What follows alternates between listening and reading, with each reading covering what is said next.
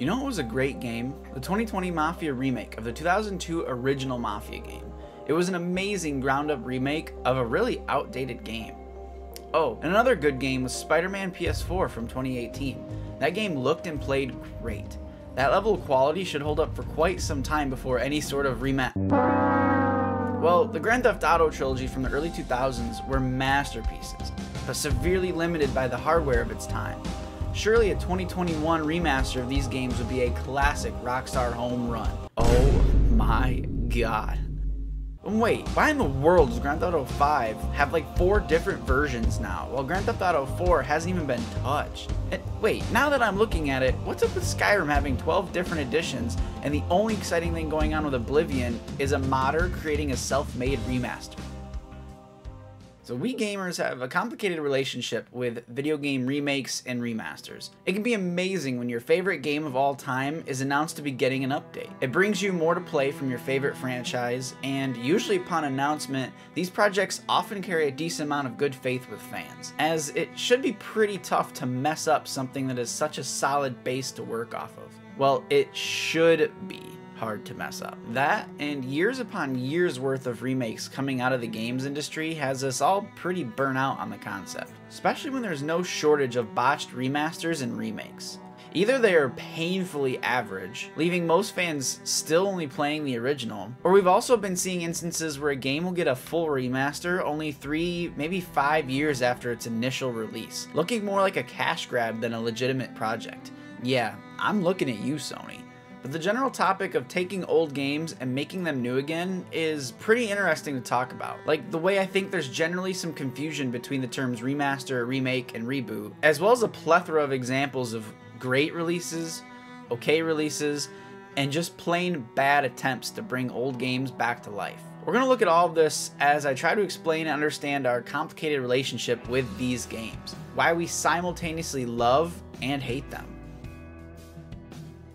I really do wish there was a singular term that encapsulates the concept of an old game being brought a new life that doesn't correlate directly with one of these 3 types of games that we get. Most people use remake and remaster pretty interchangeably, even though they're both distinctly different things. Maybe for the rest of the video, I'll use the term rework to mean this in a more general sense. Because a remaster is when a game gets a coat of new paint in the graphics department, with extremely little to no changes to the gameplay or narrative.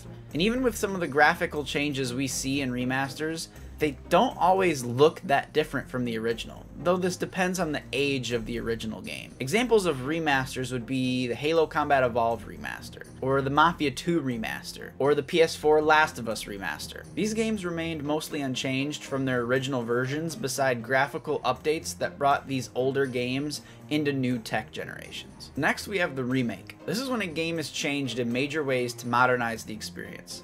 Massive changes to the gameplay and graphics are the most common things we see change in a remake. Most times the narrative, or at least the narrative structure, will remain intact, but that isn't a hard and fast rule, and we will see narrative changes from time to time. Examples of remakes would be the Mafia Definitive Edition and the Resident Evil 4 remake. Last, we have the reboot, where elements of a franchise are used to make a completely new game from scratch, often trying to produce a new experience within an existing IP. Gameplay and graphical features can be completely brand new or be new iterations of what had been seen in the past. There is no precedent for how anything in a reboot needs to be in its creation. Examples of some reboots would be the Wolfenstein game from 2019 and Doom 2016. Both of these used an existing franchise and made something brand new with what was already there. And I know most people know the difference between these 3 when discussing the games they like, but in popular discourse, these 3 terms are just tossed around so much, they kind of lose meaning sometimes. Again, because there isn't a general term, that doesn't also mean a specific type of reworked game. Yeah, I feel like rework could, well, work.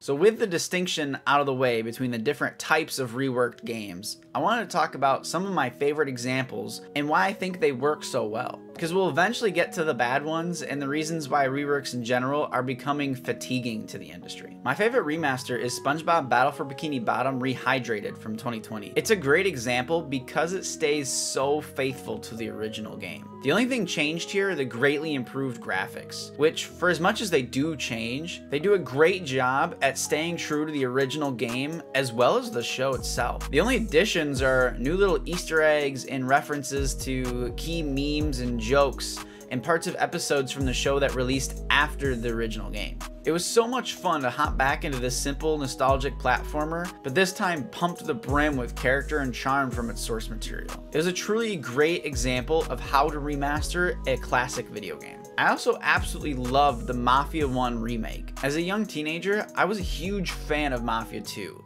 And had a good amount of fun anticipating the release and exploring New Bordeaux in Mafia 3. I remember this remake popping up as kind of a question mark to me when I first saw the trailers announcing a remake of a game I never played before. But man, did I enjoy this game. I had no idea how good of a story it was hiding inside that original Mafia coat of paint. I remember I had bought Mafia 1 for the original Xbox, but I was probably never going to get around to playing that version of it. I had heard the controls were awkward and that parts of the campaign, particularly one racing section, were damn near impossible to beat, frustrating many players at the time. So getting a remake was an amazing thing for Mafia fans like me who never experienced that great story that began the entire franchise. I mean, so much care was brought into this remake, particularly the casting for the roles to bring this story to life.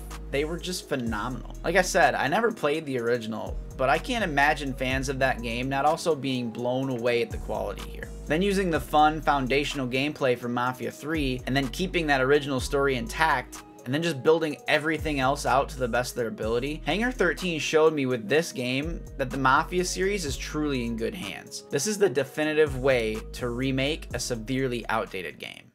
So I don't want to be overly negative, but there are some reworks that are just not good. It's important for fans and developers to know the kinds of mistakes that screw these games up. These games that theoretically should be guaranteed to make fans happy and make the developers lots of money. So we have to talk about some of the reworked games that I don't like so much and the reasons why. So if you've seen really much anything else from my channel, well, for one, thanks for sticking around. I appreciate you watching and hope you like the videos I'm making here. If you're new, thanks for watching this one. Maybe hit the subscribe button if you're enjoying the video so far. But everyone should know that Halo Combat Evolved is my favorite game of all time, for reasons that I get into in my older videos. The Halo Combat Evolved remaster from 2011. Yeah, that shit is garbage.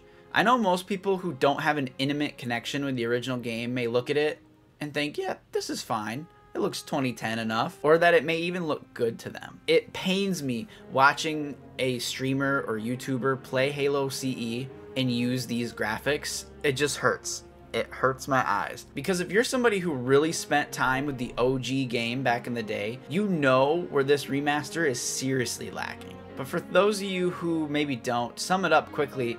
The change in the art direction in this remaster objectively changed the mood and tone these old levels were supposed to invoke in the player. And there were plenty of other issues with this version of the game, best explained by popular YouTuber Noodle in a video that I'll have linked in the description if you're curious and looking for a laugh. Halo Combat Evolved is a simple game. It has a simple story. Most of the emotional weight that the player feels comes from the game's environmental design and atmosphere. With the technology available in 2001, Bungie knocked this out of the park. The detail they packed in the game's levels and the way it makes the player feel as they traverse them is high up on the list of things that made this game so special. If you set out to remaster this game, even if you truly believe you're making the graphics better by making them more realistic, but then you completely trash the intent behind what the original graphics were trying to convey, then you failed. All you did was create something that ultimately looks worse than the game you were trying to modernize.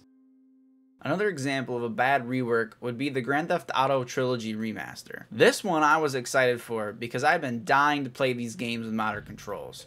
because that was my biggest gripe with going back and playing these old video games on the original consoles. I can handle the old graphics. It's the fact that the X button on Xbox is to aim your gun. It's so tough to go back and play these games for an extended period of time. But my excitement quickly faded when I saw the reviews, jokes, and memes upon release. Creator Rockstar Games has decided to pay tribute to this modern gaming monolith and its two equally acclaimed PS2 era sequels, Vice City and San Andreas, by producing a collection of re-releases that cuts more corners than a Diablo stallion in a Liberty City street race. At best, this trilogy is ill-conceived and half-finished. At worst, it's straight up broken.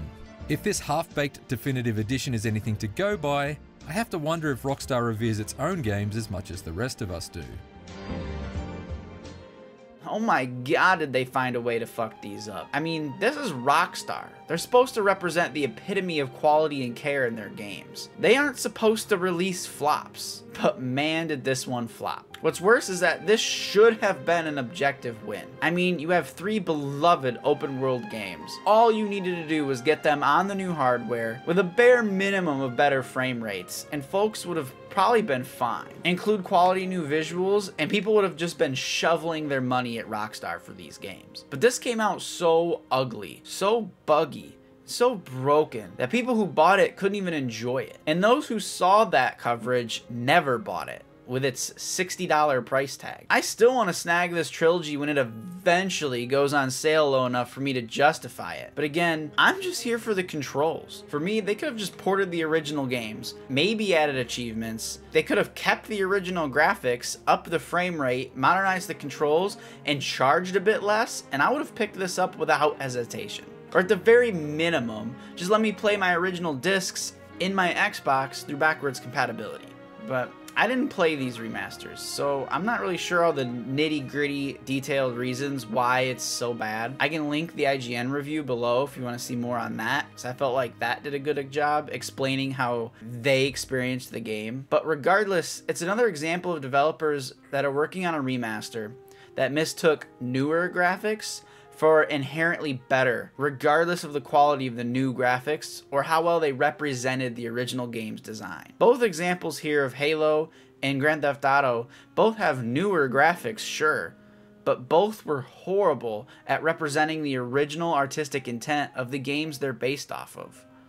And another important aspect of this conversation is the fatigue we as gamers are experiencing with video game reworks of all types. Though this can be such a double-edged sword, because on the one hand, there are some games that really do warrant a remaster or remake because they contain aspects that have very cool implications with new technology. The remake I'm most excited for at the moment is the incredibly mysterious, not sure if it's happening, Splinter Cell remake. A stealth game from 2002 getting a full ground-up remake in the 2020s has so much potential to be amazing. But for every rework with potential, there are ones that nobody asked for, like getting a remaster of The Last of Us Remaster. It really just felt like they made this so they can charge players again to have the game on PS5. Like, sure, they upgraded the gameplay slightly to feel closer to Part 2, but this wasn't worthy of another $60 for a game players already bought twice. Like, I get they brought this one to PC, which was cool, but why re-release it on PlayStation? Just make it a big deal that it's coming to PC and charge the PC players, because it's the first time they're buying the game. But to charge PlayStation players another $60 for a game they've paid $60 for twice feels like a cash grab. Another part of this we even see in the film industry these days. New and original stories are getting increasingly rare. And the same goes for games. It feels like nearly every game announcement is a sequel or a rework. Anything that does try to innovate or make something new ends up being incredibly generic, as it usually ends up chasing gaming trends that are popular at the time. They'll always lack cohesion and never feel like a complete idea. When you have so many game reworks coming out every year, and the unpredictability of whether or not these games will even function on release has players super burnt out on the idea of getting remakes and remasters. And after looking into both the good and the bad, my advice to any studio looking and reworking an old game would be to follow 3 very specific steps. 1. Decide whether or not you care about the game you're reworking. Like, don't outsource its production to another subsidiary studio. If it's your IP and you truly care about bringing this old piece of art back to life for a new audience, then do that and fully commit to it. 2. Once committed, follow the original game's artistic vision. Put in the work to make something worth your customers' money. Because if you're planning to stray too far in a new direction, then your time and money would better be spent making something new, not a halfway complete amalgamation of old and new ideas. And then 3. Be clear in your vision. Is this just a remastering of graphics? Cool. People will still want that, depending on the age of the game. So then focus on that and do it well. Is this going to be a remake? Then no problem. Just make sure the changes are being made to fit within the world of the original game. The examples of the Mafia remake and the SpongeBob remaster are both great examples of studios that displayed focus, discipline, and care when creating their reworks. That's why both of these games turned out great. And those examples are why we love remasters and remakes. They're why we get excited when we hear our favorite older game is potentially getting one. But the oversaturation of them in the market, taking up development time that could be spent on new things, which is especially painful when these rework projects flop, are the reasons why we as gamers are beginning to get so tired of these projects. This trend in modern gaming is why it feels inevitable that Rockstar will eventually announce a remastered version of Red Dead Redemption 2 for the new generation of consoles and charge $70 this time. Games like that don't really need it, while at the same time anyone can list off some of their favorite games that do. And those are the reasons why we hate reworks also. Thanks for watching.